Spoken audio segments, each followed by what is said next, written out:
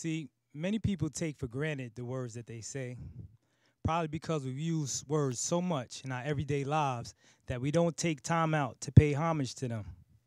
Well, today, I would like to take time out to do just that by telling you a story of how the power of words helped save the life of my little boy and how his personality was the cause for a healthy community to spring up in the most unlikeliest of places. Now, it started about 7 years ago when my then pregnant wife went for a routine doctor's visit. Once there, the doctors told her that my son that she was carrying only had a 25% chance of surviving the pregnancy. Now, the doctor also told her that we may want to consider having an abortion. When she told this to me, I was stunned at first.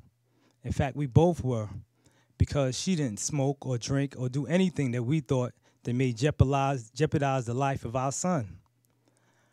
After some contemplation, we decided to go ahead with the pregnancy and hope that everything just turned out all right. Because of that, the doctors decided to take my son out early in order to increase his chances of survival. Now, in doing that, my son was born weighing only 1 pound, 8 ounces. And with that came a whole host of physical ailments. He had breathing issues. He had echo in his heart. He even had jaundice, and that's just to name a few. His physical ailments was the most severe during the first 3 months of his life. And I can't count the number of times that the doctors had to rush into his room in order to keep his little heart beating. It was during those times that my emotions just wouldn't stay still. There were some points that I was worried that my boy wouldn't make it. Then there were other points that I was just happy that the doctors were able to save him. Then there were other times that I was just plain angry, especially when the doctors rushed in his room one day and in their haste managed to break one of his little legs. No child should have to go through that, nor should any parent. However, I realized that they were doing the very best they could. So I stepped back and allowed them to do their jobs. But in stepping back, I began to wonder, what was I doing? What was I doing to help my little boy? You know, when I was a little boy myself, my dad used to always tell me that it's a man's duty to protect and provide for his family. But there I was in a prison cell, not being able to do anything. In fact, I didn't know what to do. And it was at a time when my wife and my son needed me the most. Now, that's when I decided to try something. I decided to try something that was simple, and I just hoped that it would work. What I would do is I would go to the hospital every day. I would call the hospital every day, rather, when my wife was there with my son sitting next to the incubator. I would call her on the phone, and she would position the phone in such a way that my son could hear my voice. Although I knew that he probably couldn't understand the words that I was saying, I chose to speak to him anyway in hopes that his soul would somehow understand. I would begin my talk with him by saying something like, "Son, this is your dad speaking. And I want you to know that your mom and I love you very, very much. Your mom is here with me. She's on the phone. And she wants the opportunity to hold you like most mothers do to their son. And me, I wanted the opportunity to throw you on my shoulder and tickle you like most dads do to their sons. So, son, I need you to fight. I need you to fight for your life because I don't want to lose you before I have the opportunity to have you." I would talk to him like this for approximately 6 hours every day. And this wasn't easy to do because I was in a maximum security prison. And I was housed on a unit with 42 other men. And we only had 2 phones to share amongst us. But the men could see that I was going through something. And they rallied around me by sacrificing their time on the phone with their own family members And now, in order to allow my son to have more opportunities to hear my voice, even the correctional officers got in on it. And they allowed me to have more than my share, all to the benefit of my son. And I was very appreciative.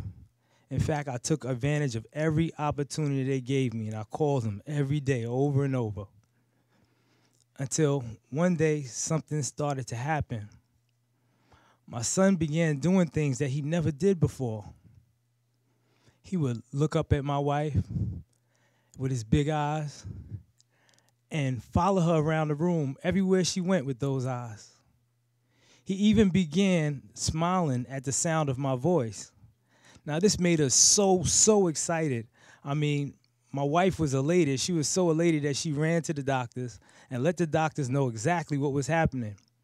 And the doctors told her for us to continue doing whatever we were doing, and they promised to continue giving him the best medical treatment that this hospital has to offer. And together we worked on my son. We did that. And his progress was slow at first. Then he began to pick up pace. He began getting better and better and better. It reminded me of the movie Patch Adams starring Robin Williams. In that movie, he thought that it was important to use humor in order to supplement medical treatment. Now, although what we did was slightly different, the concept was the same, because we were both looking to put a good feeling in the patient in order to help that patient mend. And in this case, that patient was my son. That was 7 years ago. And now he's a healthy 7-year-old boy.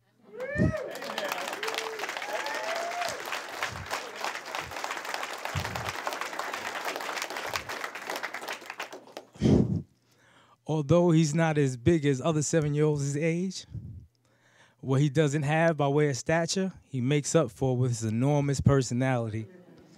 I mean, he has this effortless way of walking into a room and bringing joy into people just by looking at him. And I get to see it firsthand when he visits me on the weekend, or I either get to hear it from others who my son have affected. Now, I remember one day this guy came up to me, and he started by saying, "Your son is so amazing. You know, I had a visit by this young woman a couple of days ago, and your son walked up to the young woman and asked her, 'Are you pregnant?' When the woman responded yes, my son said, 'Congratulations,' and gave her a big hug. I hear stories like that all the time, both from correctional staff and from prisoners. And when I hear stories like that, I get filled up with so much pride at the thought of my son having such a profound effect on people. It's like it all started with the doctors at the hospital. Then it trickled down to the men that allowed me to use the phone. And then it affected both the prisoners and correctional staff here at Sing Sing. It's like we all came together because of him to form this healthy community in the most unlikeliest of places. And to give you a glimpse of the fruit of that community, I would like to end this talk by letting you hear my son, little Lawrence, sing you his favorite song. Are you ready, Dad? Here I go. Down a deer, a bear, milk, ray, a drop of golden sun. Me, a name, I call myself, but I don't know where to run. So I need a pulling peg. La, I love to follow so. Tea, I drink of jam and bread. I bring us back to the door. Oh, oh, oh, oh. Thank you, everybody. Thank you. Thank you.